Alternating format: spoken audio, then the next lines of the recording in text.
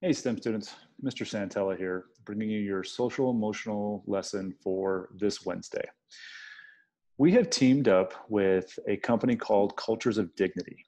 And this year, we're going to bring you a new curriculum around dignity. So, in order to start that, this lesson is going to be about some vocabulary that we're going to try to have everybody in the school use. But in order to do that, we all have to have a common understanding of what these vocabulary words mean. Now, one of the words is not dignity. So we're going to have to figure out what dignity means based on the 10 elements of dignity. Our next lesson will be a little bit more specific to the word dignity, but today it's about vocabulary around the word dignity. All right, let's get started. So, why are we doing this? How is this going to help us? Well, the elements of dignity help you get your needs met, they help you name your feelings and have better relationships. And throughout your life, you're going to have relationships all around you. You'll have relationships with your family, with your friends. I mean, even your dog and you have a relationship. So we're just trying to help so that you can have better relationships throughout your life. Now, the skills we're going to work on are not just skills for school, they're skills for life. All right. So the 10 elements help us define what dignity means to us, have vocabulary to explain our point of view, especially when we feel hurt. And that's not like, oh, I fell and hurt my arm. It's the feeling of hurt. Someone has hurt you with their words or with their actions. These 10 elements also help us find compassion for ourselves and others. Now, compassion is one of the 4 C's that we use at STEM Lab. These elements also help make conflict less scary because you're going to have conflict in your life no matter what. And that can just be a disagreement. Now, it doesn't have to be something that is very negative or pushing and shoving, right? Conflict just means you don't agree with something and you're going to try to find a way to solve that conflict. Okay. These elements also help us tell the difference between intention and impact. We'll get more into that. And the 10 elements also help us get out of conversations that don't go anywhere. So you're having a conversation trying to come to an agreement or a solution or whatever, and you're just not getting there. Okay. All right, let's begin. So our first word is recognition. So what I'm going to do is I'm going to read the word, I'll read the definition that's here, and then I'll give you my definition to maybe help you understand it another way. Okay. So as I said, the first word is recognition. So what this means is it's to validate others for their talents, hard work, thoughtfulness, and help. It means to be generous with praise, and it means to give credit to others for their contributions, idea, and experience. So to give someone recognition is to say, oh, that was an amazing paper that you just wrote, or I love the way you solved that math problem. It really helped me understand it. That's giving someone recognition. All right, acknowledgement. So acknowledgement is give people our full attention by listening, validating, and responding. All right, so we all know what listening is. We know what responding is, right? You're saying something to what they're saying, or you're responding to what they're doing. Validating is giving them a you're acknowledging that it happened, so it validates that this happened. All right. Number 3, benefit of the doubt. And I'm sure you guys have heard this term used a lot, and maybe you didn't really know what it means, but it means you treat people as trustworthy and you assume that others have good motives and are acting with integrity. So integrity is a big word that I use a lot as an educator and as a parent. So integrity means doing the right thing when no one is looking. So to give someone the benefit of the doubt is to assume that what they're doing is positive. Okay. So you're not just going to judge them and say, they're probably doing something that they shouldn't be. That's not benefit of the doubt. All right. So you assume positive intent. All right, inclusion. Now, this is a big word that is super important as we move forward with our cultures of dignity. So, inclusion is make others feel that they belong at all levels of relationships, families, community, organization, and nation. So, inclusion is you truly make everybody feel they are included. Their thoughts are heard, their feelings are heard, right? You are including them in everything. All right. Safety. Now, this is a big one. This is something that we as humans just have to have in order to feel, to have a connection with anybody, or to even be able to learn or understand. We have to feel safe. Okay. So, safety is to put people at ease at two levels. Physically, right? Feel free from bodily harm. So, you feel safe out on the playground, right? That no one's going to push you over, right? And then psychologically, you feel free from shame or humiliation. You feel free to speak without fear of retribution. So retribution means you're afraid. Retribution means that somebody's going to do something against you for something you just did, or something you just said or did. Okay, so we want to feel safe physically, so that we're not going to like get hurt. I'm not going to break my arm. And then psychologically, I'm going to feel okay. I'm going to feel safe to say and feel and believe what makes me feel good. Okay. And not worry about people coming back at me and saying negative things about the way I feel, the way I see things, or my beliefs. All right. Understanding. Now, you may think, well, I know what understanding means. Well, let's take a deeper dive. Believe that what others think matters. Okay. So to say, well, what your friend is thinking, that's really important to me. I am listening, and what you say matters to me. Okay.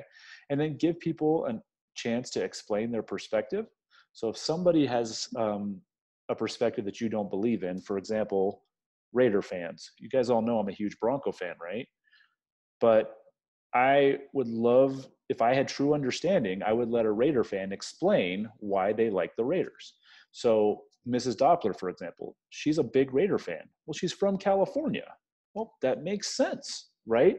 But if I didn't give her a chance to explain that perspective, then I wouldn't really be having understanding of why she's a Raider fan. All right. And then listening, so we're prepared to change we're prepared to be changed by what we hear. So to have understanding is having an open mind, right? I'm listening so that I'm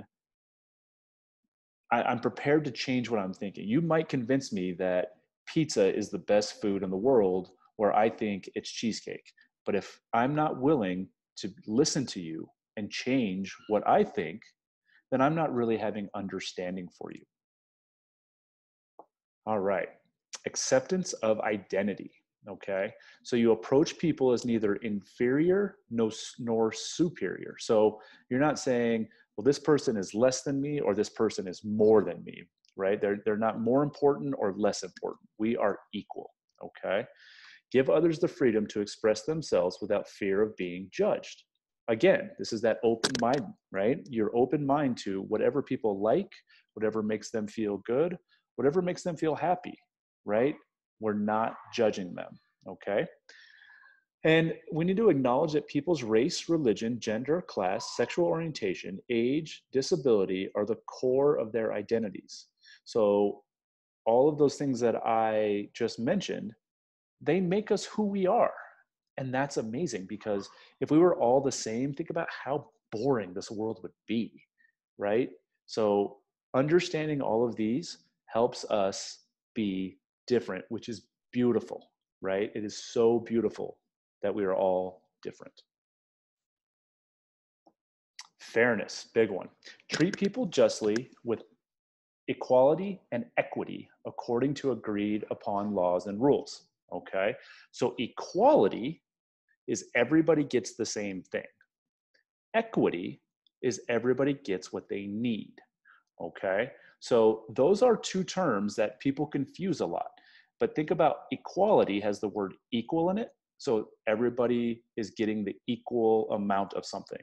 And equity is you're getting what you need. Now, I wear glasses.